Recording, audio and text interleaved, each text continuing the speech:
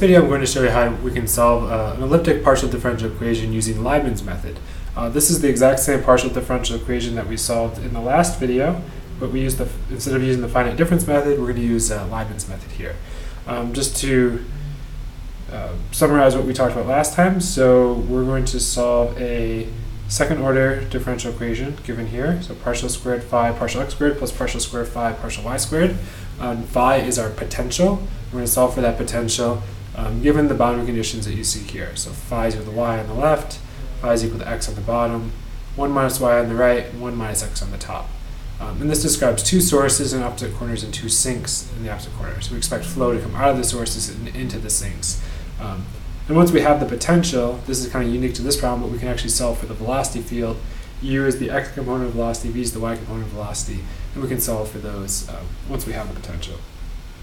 But in general, we're going to solve an equation, a partial differential equation, like the one shown here, and here we're going to use Liebman's method. So to use Liebman's method, step one is to discretize.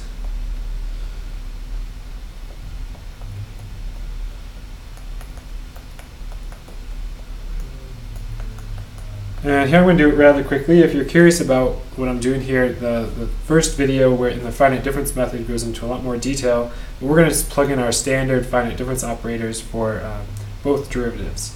So here we have phi I minus 1j minus 2 phi ij plus phi I plus 1j all over dx squared. And that's the first term, the d squared phi dx squared. The next term that we have here is the,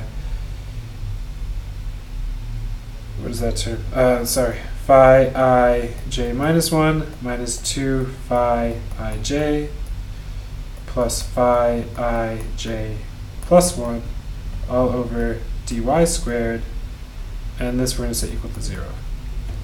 And the idea of Liebman's method is now to take this discretized equation and solve for phi ij. So we have phi ij here and over here. We're going to move that to the left-hand side of the equation, everything else to the right-hand side of the equation. And I can do that. I'm going to simplify my life a little bit, and I'm going to let delta x equal delta y. And if I do that, then both delta x squared and delta y squared, I can just cancel them out with that previous equation, and then I can write this as phi ij is equal to 1/4 times phi I minus 1j plus phi I plus 1j plus phi I j minus 1 plus phi I j plus 1. And that's our equation. So I just rearranged that equation. And now this is the equation that we're going to use with Liebman's method to compute our potential phi. And the idea, again, for Liebman's method is just to apply this equation over and over again at all interior grid points, and that eventually, if we keep doing this over and over again, we'll converge to our solution. So now we're going to go into MATLAB and write a little code that solves this equation so we can solve for the potential. So let's go into MATLAB and let me create a new function. So here we're going to solve PDE using Liebman's method. And I'm going to start by clearing the workspace and clearing the command window. Then I'm going to have some inputs. So I'm going to have nx, let's say 50 points, and y is equal to 50.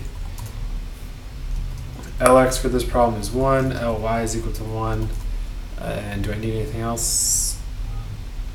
I don't think so. So I'm going to create an initial guess for the solution. So this is not the actual solution, it's just my initial guess, and then Liebman's method will correct this initial guess.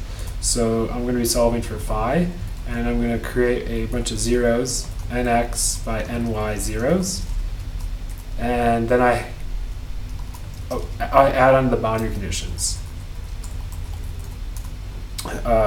So the boundary conditions for this problem are going to depend on x and y, so let me create my grid. my grid x is equal to a linspace from 0 to Lx with nx points.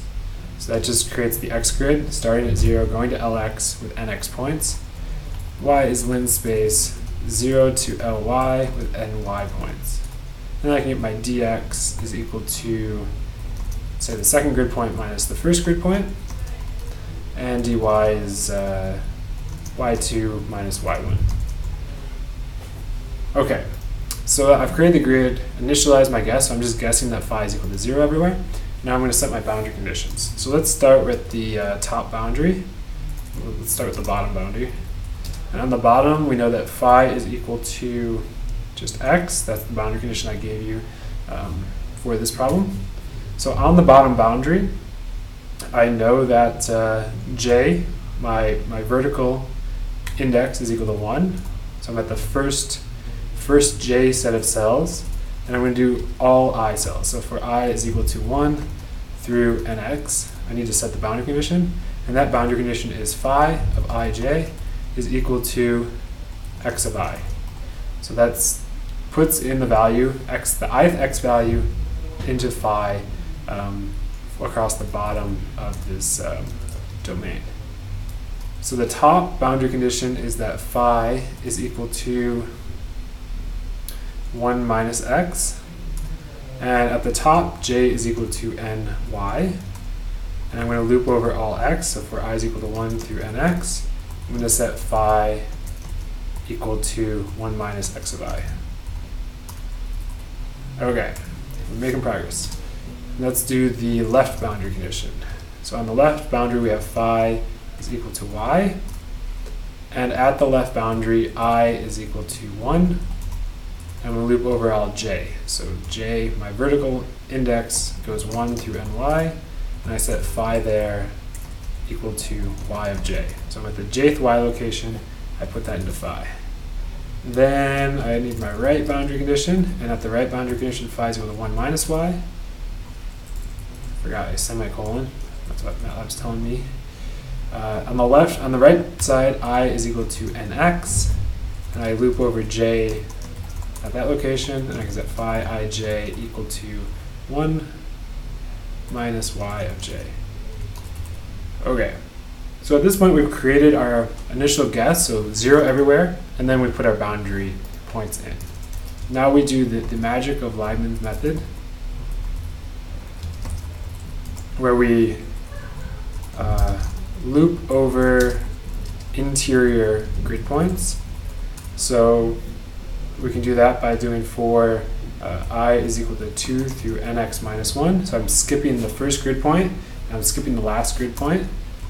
And I'll do the same in j. So j is equal to 2 through ny minus 1. So I'll skip all of the outside border when I do those two steps together.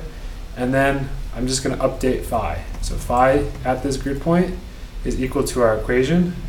And let me just remind ourselves of what that equation is.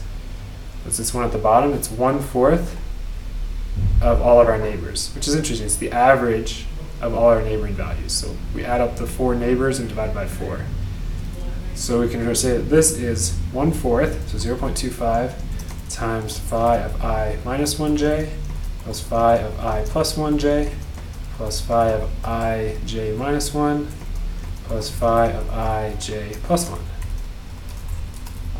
And I'm telling you that if you do this over and over again, you'll get the solution.